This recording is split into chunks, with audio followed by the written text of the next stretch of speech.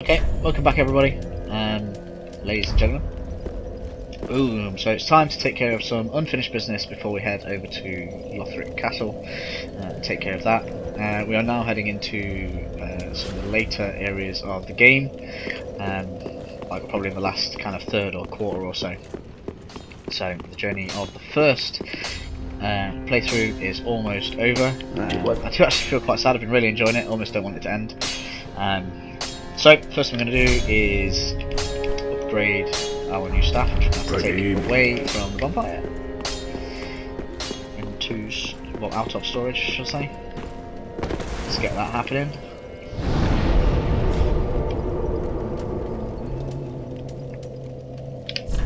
So it's probably worth saying that the kind of main differences between the heretic staff and how do I change it? There we go. And the the court sorcerer's staff is that it seems like the court sorcerer's staff has higher base spell buff, while the court sorcerer's staff has higher scaling. So and you'll see in a second once this gets to +6, which we should have enough to do, that right now the heretic staff is still doing more damage than the sorcerer staff. As intelligence rises, that changes basically. Now, for now, I'll keep them both at +7 because it's not for a while until we actually get enough chunks to get to +9 anyway. Just so you can kind of see that happening as we go through the next area.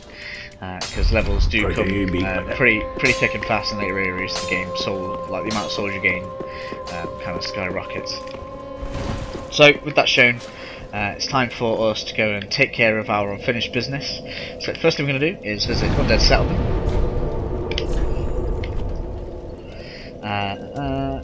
We're going to go to the cliff on the side. We're going to go back to where we found the original pyromancer.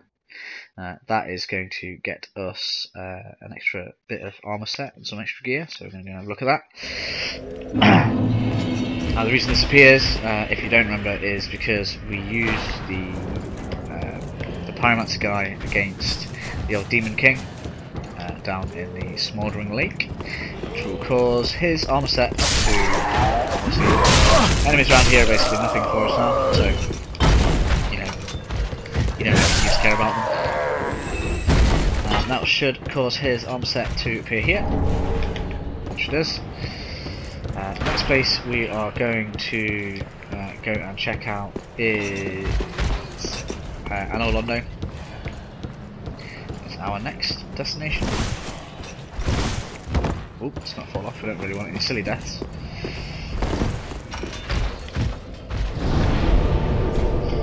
So, let's just think there's nothing else that kind of missed, is there?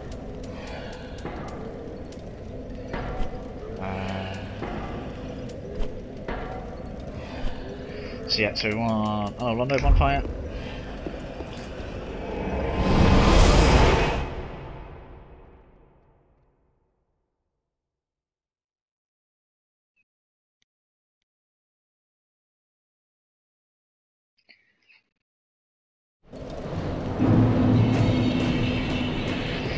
Cool, we're going to go and take this down. And if you remember earlier, we poked a hidden door. And that's where we're going to head down here. Now, we could have sorted this earlier, but I just wanted to leave kind of house cleaning and all that kind of stuff as one video for itself, so that people just kind of wanted to see progression through the game could do. And then those that want to just see all kind of the extra bits, you can see it in this video.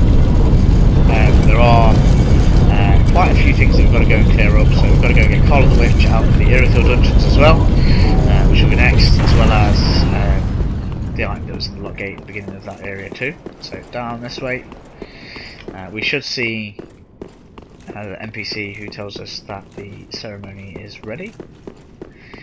Right down here, yeah. He should give us an item. Touch this guy. There we go. It's a shame they didn't actually animate the item, even if it isn't an actual weapon. We're going to go over this way. If you're a squeamish at all, then when we go and activate this, go and look away. It's kind of sad of an outcome, but we need to do this if you want the Hollow Lord ending.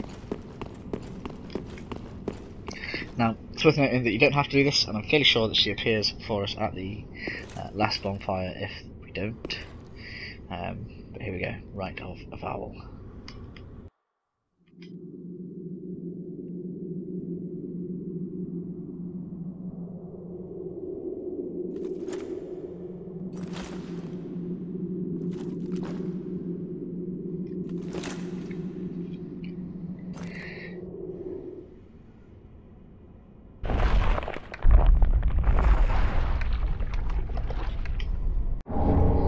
Cool, so 3 dark sigils, that gives us all 8 dark sigils, and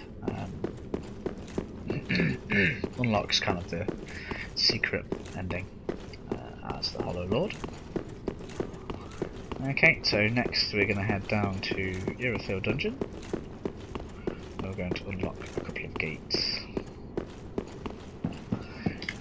Oh, this guy dies, gives us his item, which is Chameleon. You can simply kill him for that item when you first see him in the in Yoshka's church, and if you kill him there, that prevents this from ever happening. So if you do want to kind of save Henri, you can do that simply by killing him the first time that you go into Yoshka's church. You do need to do it the first time though, because once you leave the area and come back, he will leave and this will happen, as far as I'm aware. And if you don't get the 5 hollow sigils, I believe she ends up basically dying to someone else instead. So be aware of that.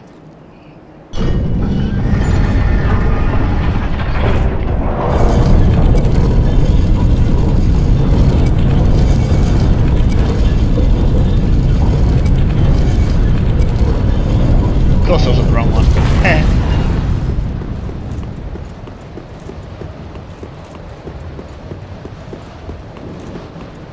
So we've got a couple of locked doors in Irithyll Dungeon to deal with. So we want bonfire.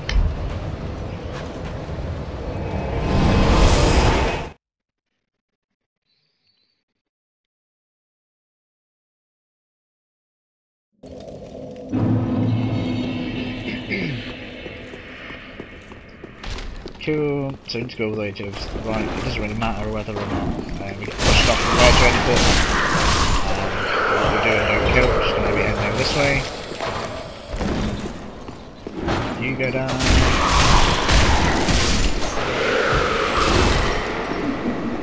Down to the right. You chasing me. Let's go.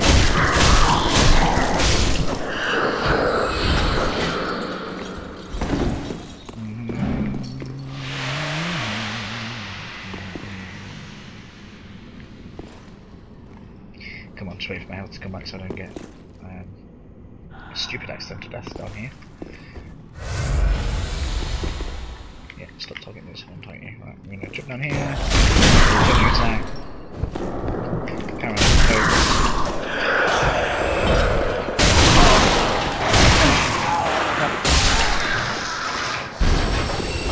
Kind of frustrating that she can still take your health out, even while she's on the ground.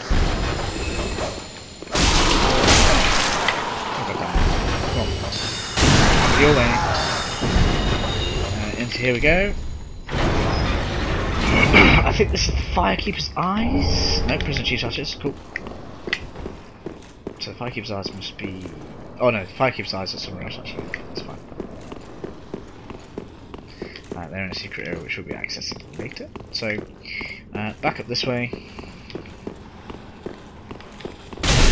Feel free to take that whenever you like. I'm not really all that fussed.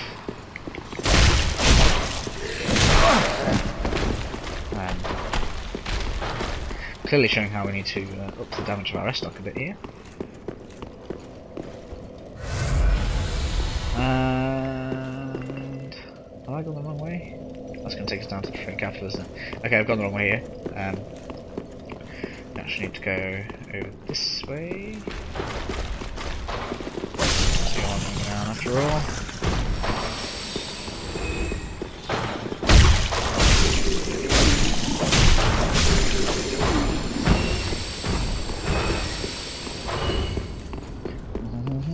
I'll go to the left.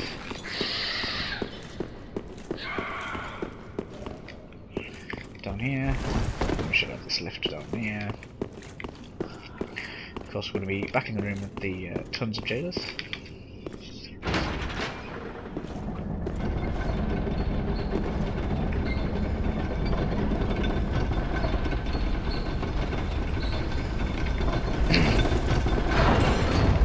Down the lift.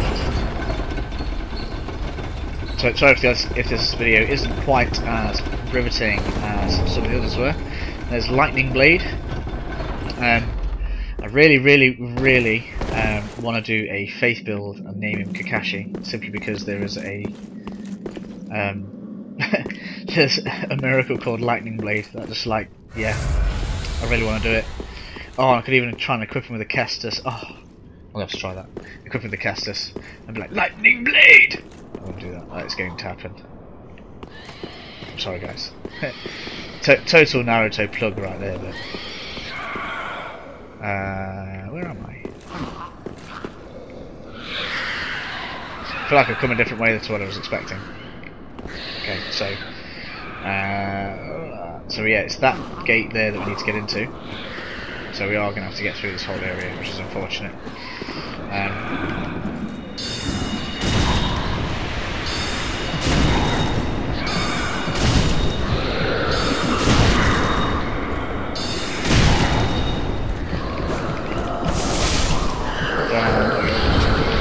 Jaded trousers, why not?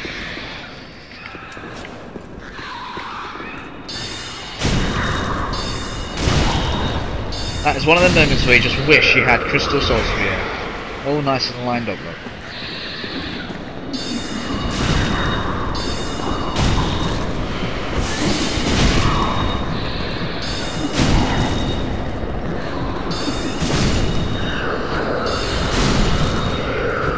Cool. So as long as you keep these guys at range, we don't need to care too much about losing all of this maximum health. We have got the Estus Flasks to restore it. So it's just a matter of making sure you don't take a hit. Don't overload them. So that should be all of them.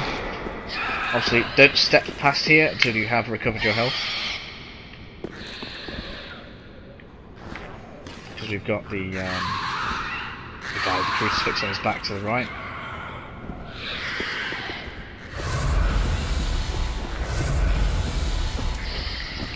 Glorious, glorious health bar. Now I don't know if we can in fact sneak past him. Looks like we can.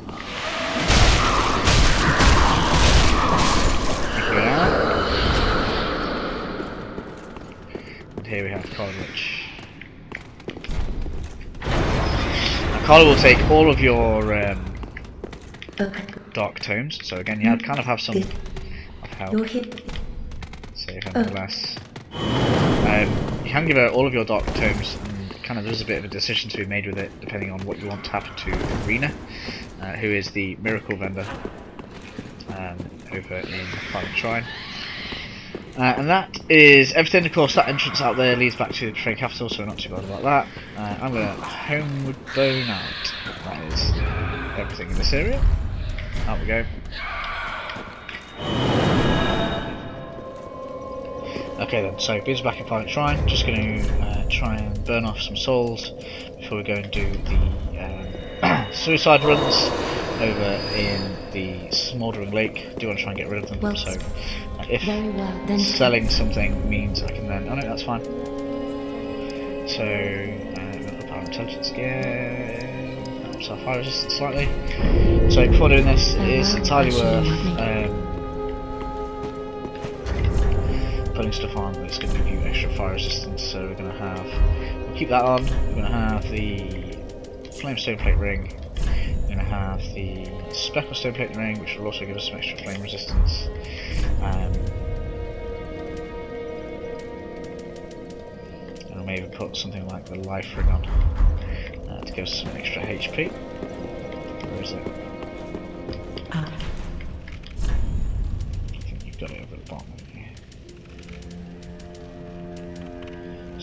rifling. Ashen 1.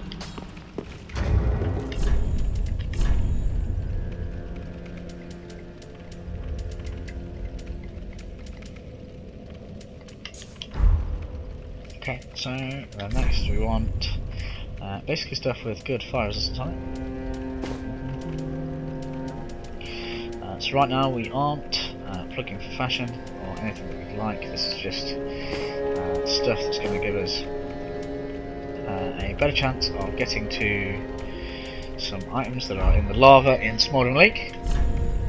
So I'll cut to when I've got all of my gear sorted, and we'll be in Smouldering Lake ready to do the suicide runs. See you in a moment.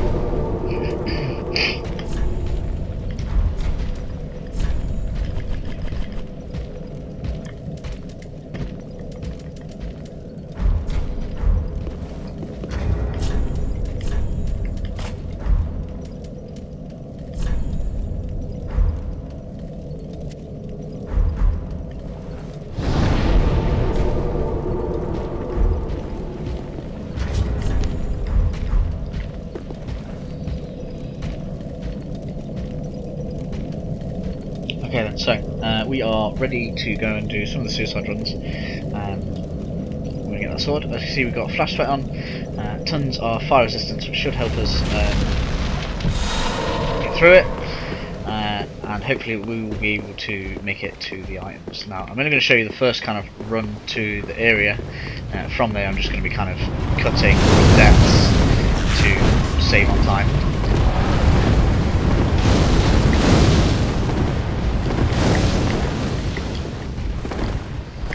And as you can see, being under 30% weight makes a huge difference to your roll, which is what I'm going to be trying to aim with, as we do, of course, raise our vitality.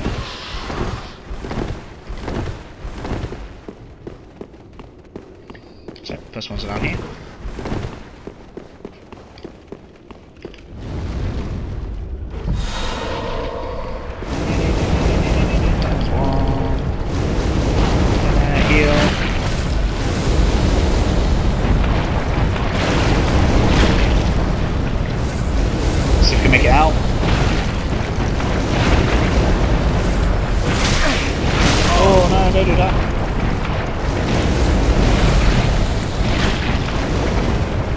So, as you can see, you take a shed load of damage doing that.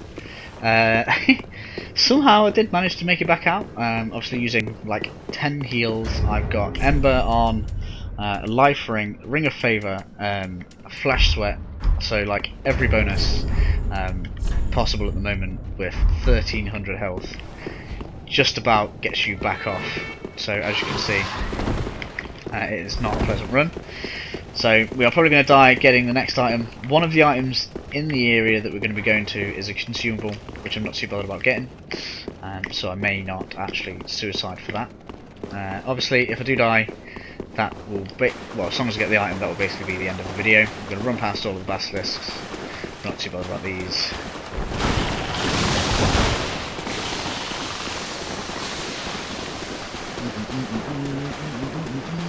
Past we go, to the left. I think we killed this guy. I hope we did at this point, otherwise I'm going to die. I'm sure we did. No, we didn't. Oh dear. Okay, so let's I'm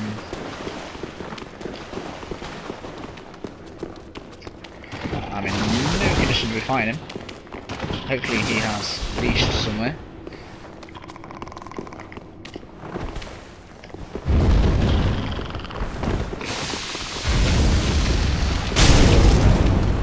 Wow, it's doing nothing.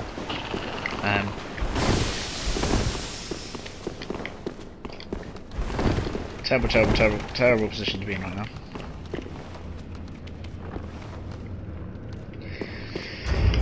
So we are going to have to equip ourselves to deal with him.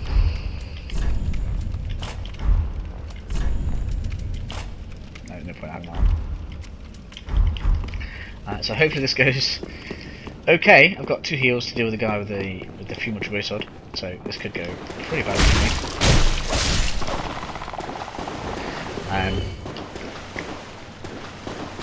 So yeah, we are going to have to deal with this guy though. Now we can just roll behind him to the back step.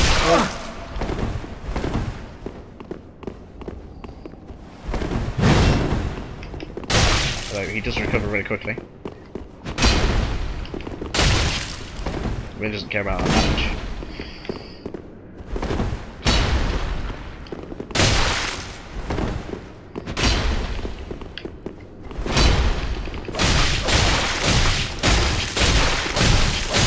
Hopefully I can bait him into healing, and then just, nope, wow. He doesn't need to heal, but if we can get another good set of attacks on him, that should finish him. Roll.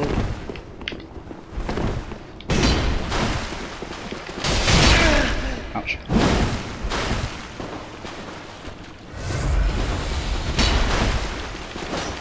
No! Oh, this block's pretty good with that.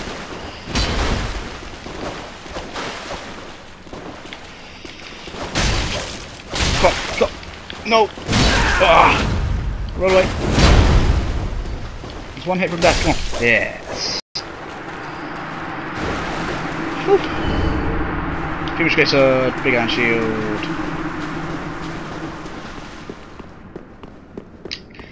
But of course the issue of no heals for getting across there.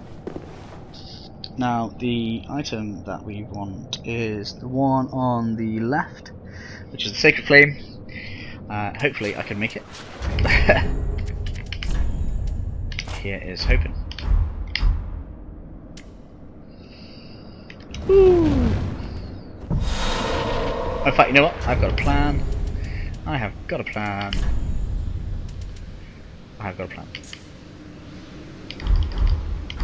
So what I'm actually going to do is I'm going to stand here for 5 minutes whilst my health recovers. Obviously I'm not going to make you guys watch that. Once my health is back, we are going to flash sweat, get over and get that item.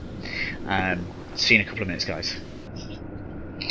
Okay then, so with enough health recovered, we are going to flash sweat on, run straight over, grab our Sacred Flame. That over there is just a soul item, so we'll leave that one. They can have that one. Like, just part of me wants to go and get it, but it's just not really worth kind of going all the way over there. So we have got all of the big and important items at Smoldering Lake now. So back to final try we go.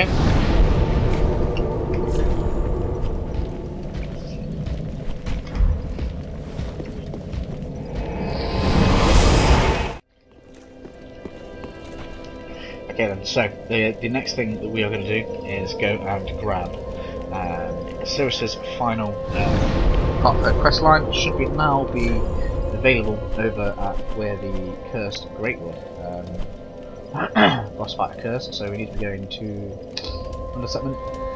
I believe the easiest way was the dilapidated bridge. Yeah, with that.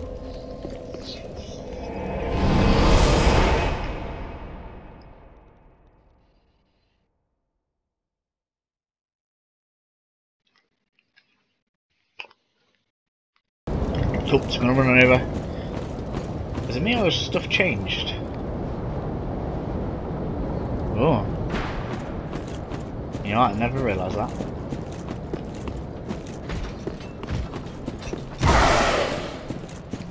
Okay. Let's go on through. Through these guys.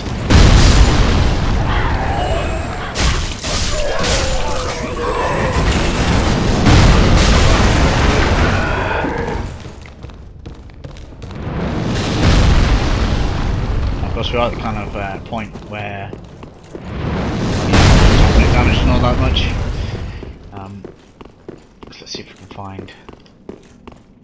There we go. So in we go.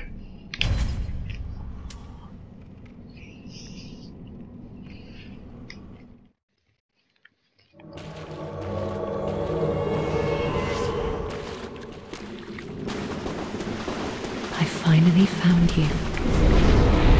Just as I promised, Grandad.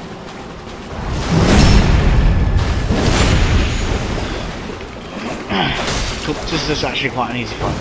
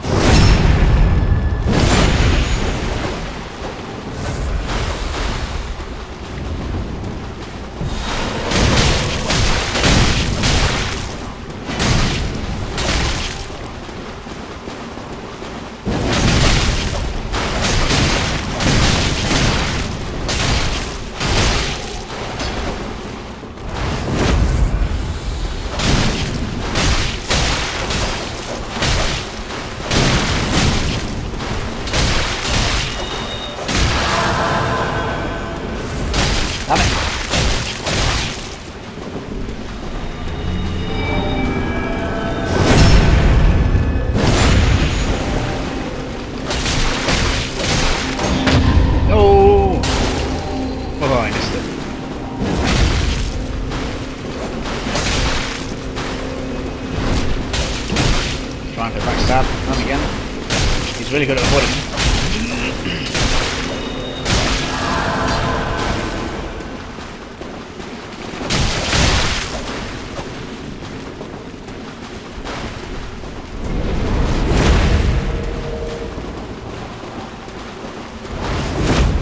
Finish him!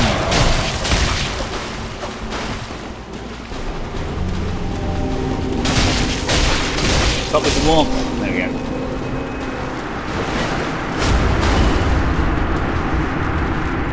Good night, Grandad. Cool, and I believe that should finish Sirius of the Sunless's quest line now. Just have a quick check in my list.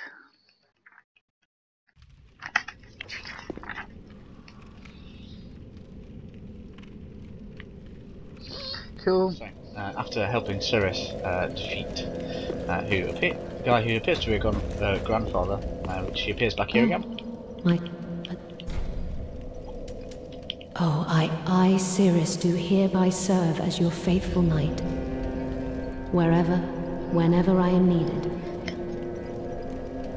My loyalty shall never waive. Blessing of the moon. I guess that means that she'll help us as a friendly summon. Now, outside of Firelink Shrine, we're going to talk to this guy. Oh, loading screens.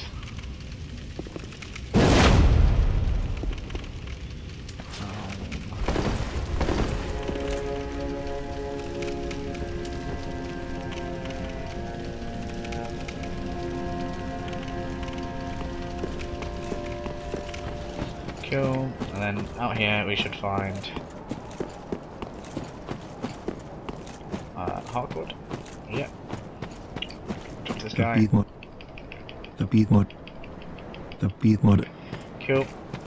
We're going to see him inside the shrine. We'll try and exhaust all his dialogue. That should cause him to move. Down here, I'm not sure I would have picked it up off video. But down here, because I thought I'd forgotten something, but I came and picked it up, and down here you'll find the sunset tube. Okay, so after doing that, Sirius has obviously left. For some reason it's broken my Firelink Shrine. I've got some really strange glitches going off everywhere, I don't know why that's happening. Something to know about Arena is, I suppose the secret's not there. So, you are going to want to try and buy all of her miracles off of her. So we're going to give her some tomes. Brown temple. Okay. We don't give her any of the dark ones, we're going to give those to Carla. Have a pleasant day. Oh well, I don't know why. My game seems to be dying now. So, Carla is the witch. She can teach you all of the dark spells. She appears in this little alcove just under Andre. Oh, no, the only that. So, give her all this. I feel. Don't. I'll still get more stuff for her. What? Oh, I know. Fine then. But do understand, I'll have no sniggering. That gives us, starts giving us all of the dark stuff, as well as some other nice spells. Now, it's going to be more useful to you when you're kind of building for these, which I do intend on doing with the Pyromancer, where I do kind of like a faith, intelligence build, as none of them seem to go too far either way. So we've got Affinity there, which is 32 intelligence, so that probably means you're going to want to have 35 in intelligence and faith, which is going to be quite a lot. Giving us 70 points in our attack stats, as it were, for that. But we'll be dealing with that later on. Do stay. And that should solve almost everything. We'll be checking back in here after we have done the dancer, as we do want Heartwood to move on, as it can help us out later on. That should be everything. It's all sorted.